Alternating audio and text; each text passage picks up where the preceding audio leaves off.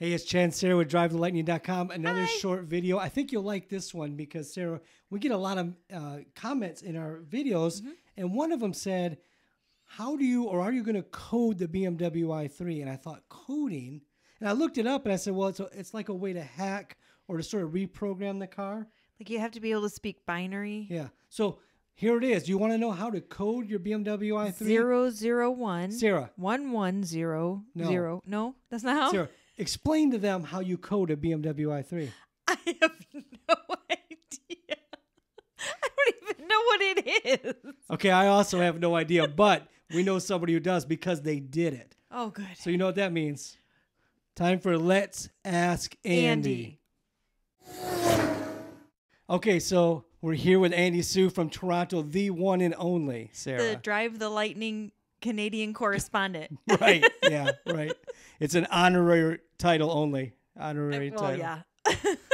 Sorry. So, Andy, we're hoping you can explain to us a little bit about this coding or jailbreaking or hacking or whatever you want to call it that you do to your BMW i3, because I tried to get Sarah to explain it to me, but she won't tell me what it's about. So could you please explain to me what you meant when you messaged about coding your BMW i3? Yeah, sure thing. So in the BMW community, coding makes reference to modifying your car's abilities from factory. So depending on where your car was destined, certain options were locked out for whatever reason. So with the BMW i3 for North America, several things were locked out, especially in the early model cars. The capacity of the gas tank was locked out. The actual range extender menu was turned off for the North American cars, amongst other little options that came standard everywhere else. So you're able to then go back and adjust the way the car came and be able to unlock this stuff.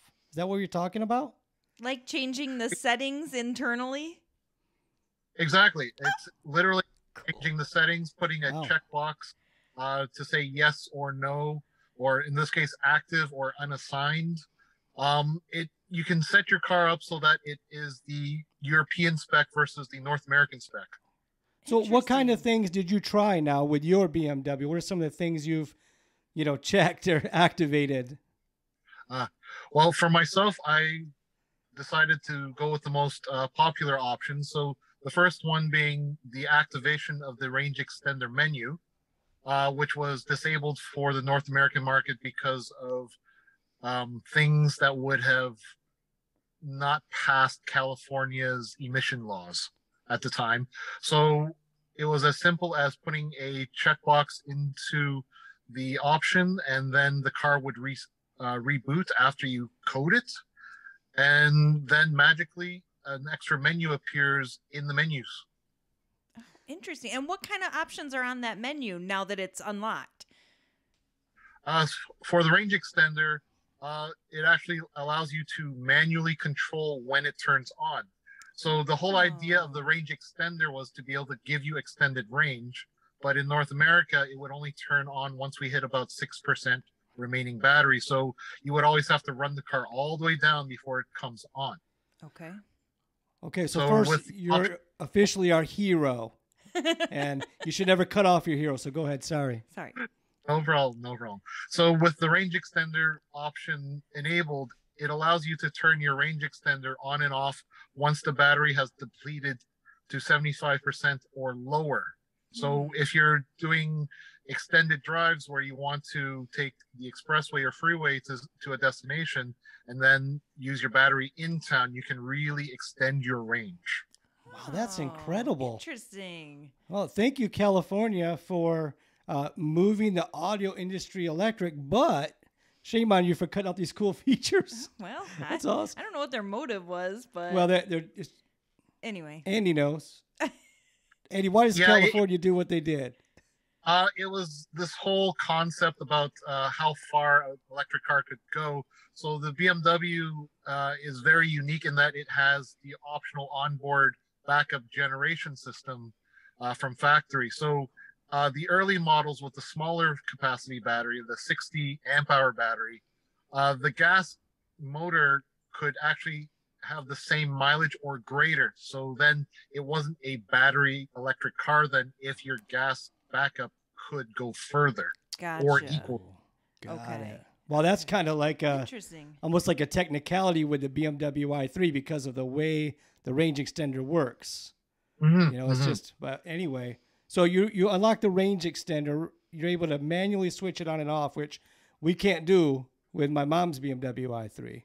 So that's cool. What else? What else did you unlock? The other popular option that I actually didn't have to because I read after the fact was the capacity of the gas tank. So the gas tank actually holds 2.4 gallons, Right. but when you're using it, it says you only have access to 1.9 gallons, and that applied to the 14, 15, and 16 model years. 17 onwards, because the battery was enlarged, the car could go further on battery than it could on gas. So they didn't lock it. So if you had an earlier model car, you could kind of give yourself free mileage by unlocking the software limited gas tank. So you're saying that, of course, the gas tank size itself doesn't actually change, but if your car is an older model and it's not coded, then it will tell you it's full when it actually has more space for some extra gasoline if you wanted to put it in. Something like that. Okay. Well, when you fill it up, it'll always fill up to the 2.4 gallons. Okay. However, with the software locked, it would only let you use up 1.9 gallons before it goes to empty. Or well, it Oh. reads empty. Okay, so I just had it the opposite way of how it actually works. Yeah, it blocked out the It's bottom end of not the gas how high tank, the not the full top is. end of the gas It's how tank. low the out is. Yeah. Interesting. Yes, exactly. Okay. Exactly. So what else? You got the range extender. You've got the gas tank capacity. What else were you able to unlock? And my favorite one. So with the 3G sunset in America happening sooner than in Canada, a lot of cars lost the ability to use the My BMW app, which was great for checking on your charge status. But most importantly, you could pre-warm your car. Right. Or precondition the car, I should say. So with the coding, you can unlock other features, and this feature didn't come from factory, but it's one of those things you can do with your car. So now with my car, from the key fob, I can activate preconditioning without the app. Awesome. So you just talk into the key fob and say, warm up the car. I wish. It actually allowed me to reassign what some of the buttons do on the remote fob. So instead of having the red emergency panic button. The panic button. Yep. Now when I hold it, it will then turn on the preconditioning, and the car's nice and toasty or cool, depending on what time of year it is before you get in. That is so, you talk about the 3G sunset. If you don't know what that means, that's when the 3G network stopped working, and like our Broke Nissan my Leaf. heart. Yeah, broke our Nissan Leaf's app, just like it did your BMW. So we can't pre-warm or preheat our car. Right. And either. I think it's totally appropriate that you reprogram the panic button, because when I wake up in the morning and it's 4 degrees and I have to go out to the car, if it's not pre-warmed, I am going to panic. So this is my pre-warmer now. Yeah. Until we figure out the workaround, which... And I'm her dishwasher, and I'm her vacuum person. I'm your everything. Wow, that's incredible, Andy. That's so cool. What about you mentioned before the AM radio? What's the deal with the AM radio with the BMW? So this one's really interesting. So when I purchased the car, I had no idea it didn't have AM radio, and I use AM radio a lot in my other car prior, because it was a great source for news and traffic alerts. So I would be listening to that when I'm commuting or delivering or whatever I had to do. I would know what the traffic situation was like. And the BMW i3 did not come with AM radio. Through the forum, I heard that, some of them have HD radio. Mine did not have that option either. So I had to rely on regular radio, which wasn't as frequent. And then I discovered that in one of the menus, you could actually turn on AM radio, which was one of those things that was also disabled in the car from factory. Interesting. Now, why would they disable AM radio? I mean, is it so harmful that people listen to the news and weather? I mean, what am I missing here? Because they think it's an 80s technology, and they were like, no, this is a car of the future, not of the 80s. Oh, boy. Okay, Andy, please fill us in. Why do you think they did that?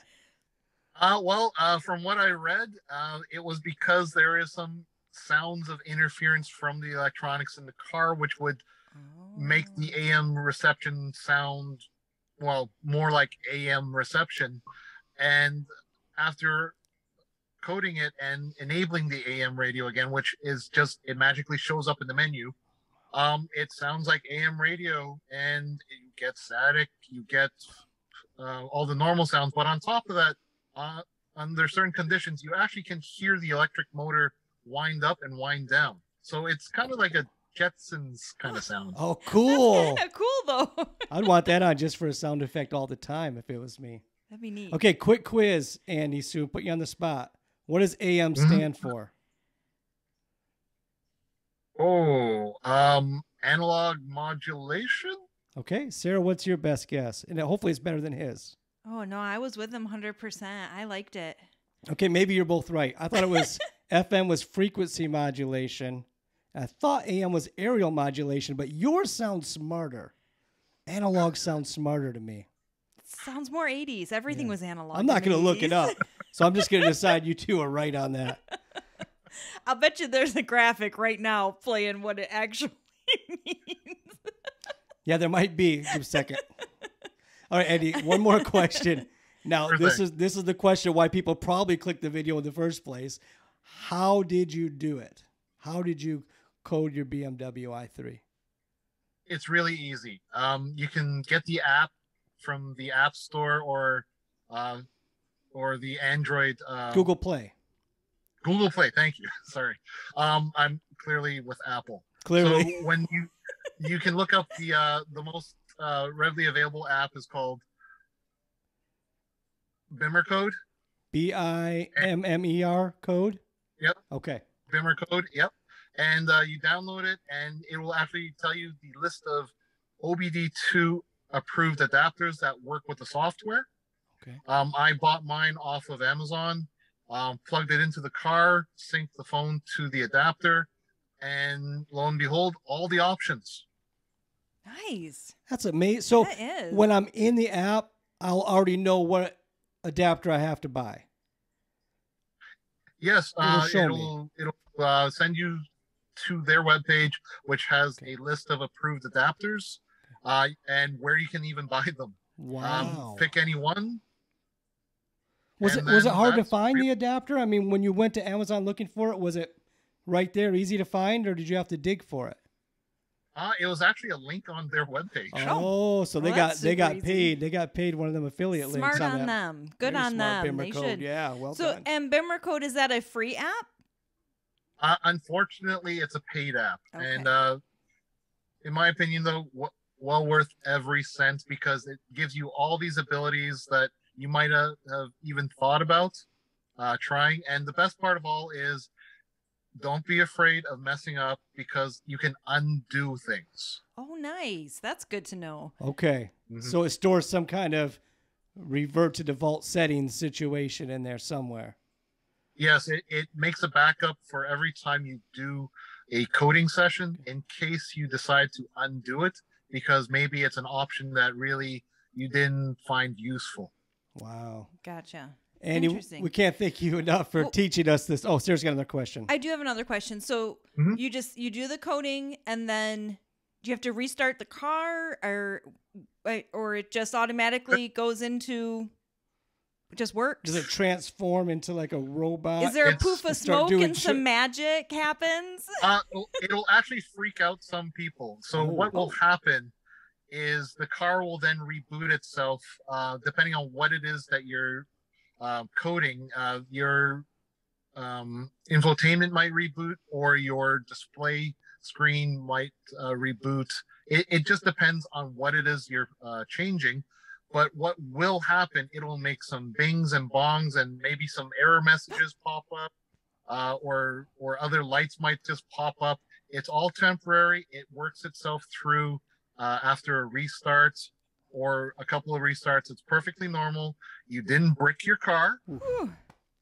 At least I haven't. I could just see Sarah. Oh, I would doing it and just like panic. beeping and flashing like R2D2, and then she just I passes reprogrammed out. the panic button, so I'm hitting panic. She said panic, the and air conditioning's instead the coming air on. conditioning's coming on, and that does feel nice, so that's good. But So if yeah, it thanks does, for that warning. No problem. yeah, that's a good heads up. I'm sure people will appreciate that. If you have any hate mail to send, just send it directly to Andy. If something bad happened, send it to Canada. Andy, Blame it on Canada. what's that? Blame it on Canada. That's what everybody does. Yeah. Just it's the neighbors up to the north. That's the problem. Andy, thank you. Or that way. Or that way. Yeah. Yeah. I went and looked at a map the other day from where your house to my house. And if I'm here, then you're like here, just a little bit north and a little bit whole north. lot east. Yeah. Mostly Across east. Michigan. Yes.